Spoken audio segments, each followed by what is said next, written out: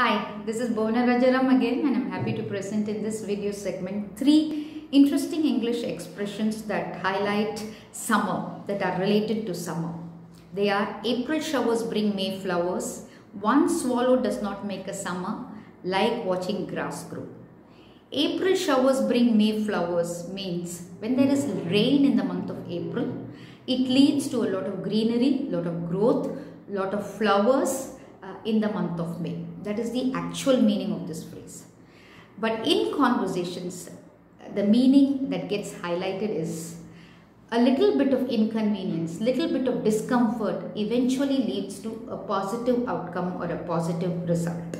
That's what this means. An example would be, we were asked to attend those evening classes before the exam. It was a little tedious for us, but then eventually we did well in studies. We did well in the examination. So it was a case of April showers bring May flowers. So that is the meaning of this particular beautiful little phrase. And it apparently had its origins in a poem which actually goes like, March winds bring April showers, which brings May flowers. April showers, May flowers. So that's what this particular phrase is all about. The second one is, one swallow does not make a summer. Swallows are little birds that come into the country, North America, when summer is about to begin. So they invariably indicate the start of the summer. Sometimes what happens is they land up into the country by accident, and that gives the wrong connotation that summer has begun. So that is the literal meaning of this particular phrase. But in conversations it means one little event, one occurrence, one small change does not mean that there is a significant improvement in the scenario, right?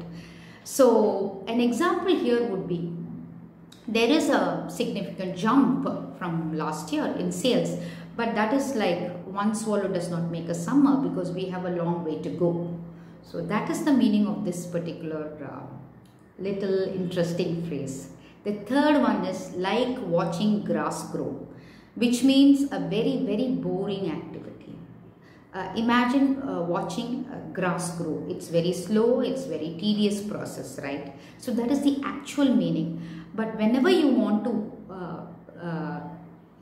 say that it was a very boring thing that you were asked to experience, a boring activity that you had to kind of sit through, that's when you could bring in this phrase into the conversation.